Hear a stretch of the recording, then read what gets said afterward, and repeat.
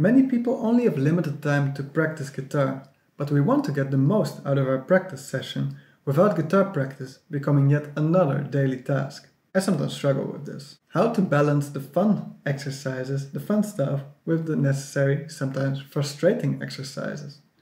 And how to prevent the fun stuff from also becoming frustrating. That's what this video is about. Let's illustrate the mistakes I made in my guitar practice routine and ideas to solve it with one of the exercises in level 5 of next level playing. The exercise I'm talking about is a chord progression played using arpeggios in triplets at around 140 beats per minute. Well, for me that is pretty fast. Let's first listen to an example of what this exercise should sound like.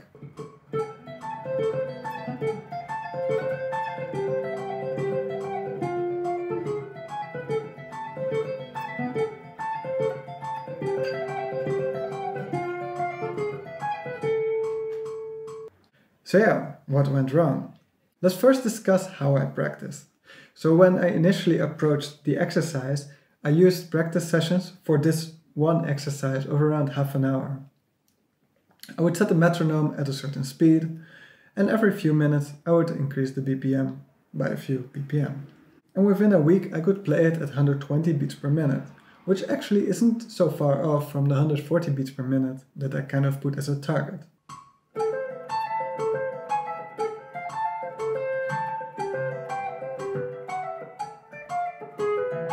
But how could it still take me months to reach this 140 beats per minute? Yeah, practice more maybe. And that's what I did. But I think the way that you practice is also very important. For example, how many minutes do you want to dedicate to one exercise within a practice session? And how many weeks do you want to keep this one exercise in your practice routine? And another important idea. At what speed do you want to start practicing the exercise every practice session? So all of these aspects of how to approach an exercise or how to approach practicing guitar came together for me after a while. So how to deal with frustrating difficulties? So my first idea here is to actually reflect on your practice sessions so that you're able to realize that and when you are stuck. I record my playing pretty often, and certainly not every video that I record ends up on this channel, but it helps me to see whether I'm making progress or not.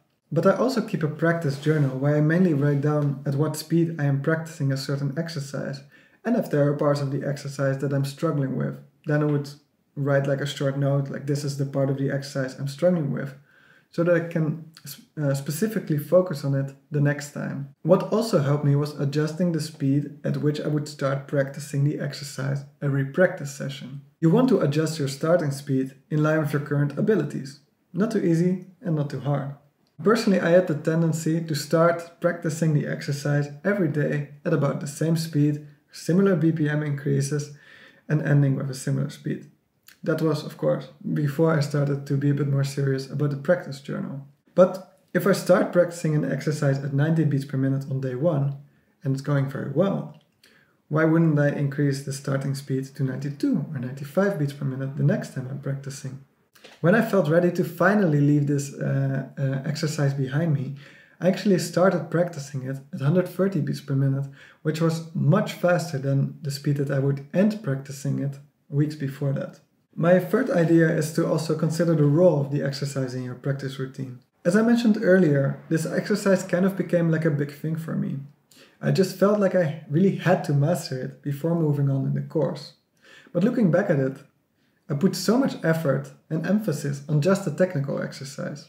At a certain frustrating moment, I kind of stopped treating it as like a main objective, but just as one of the exercises in the practice routine. And instead of practicing it for half an hour, I was now practicing it for 15 minutes.